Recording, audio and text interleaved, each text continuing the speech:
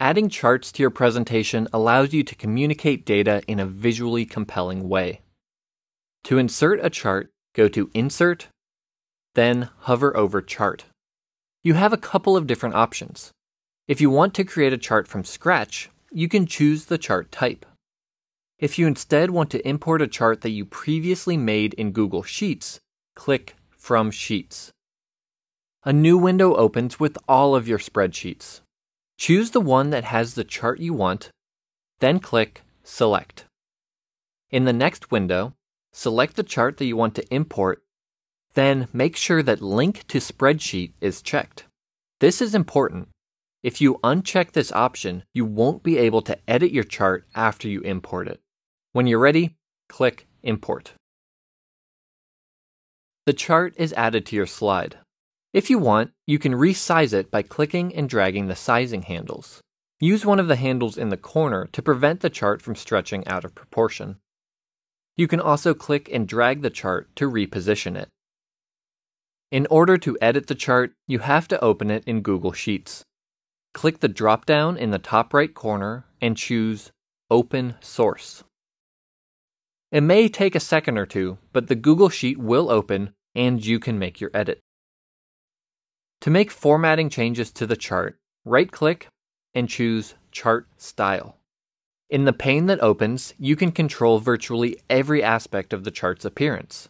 For example, if you want to remove the title, click the Chart and Access Titles drop-down, then delete the text in the title field. There, the title is gone.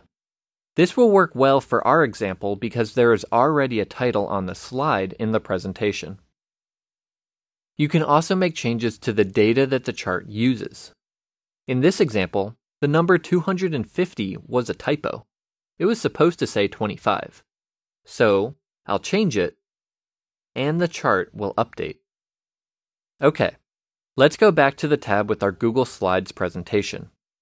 There should now be an Update button in the top right corner of the chart.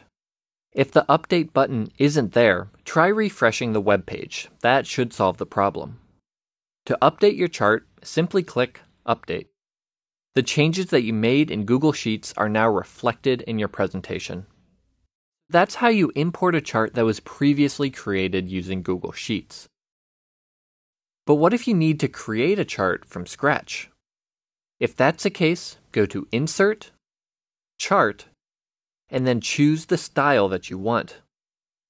A chart will be inserted with default styling and sampled data. Once again, you can only edit the chart from within Google Sheets, so click the drop-down and choose Open Source. The Google Sheet that opens was automatically created when you inserted the chart. From here, you can edit the data and chart styling just as you would any other chart in Google Sheets. Just make sure that you remember to update the chart in your presentation after you finish making your changes. GCF Global, creating opportunities for a better life.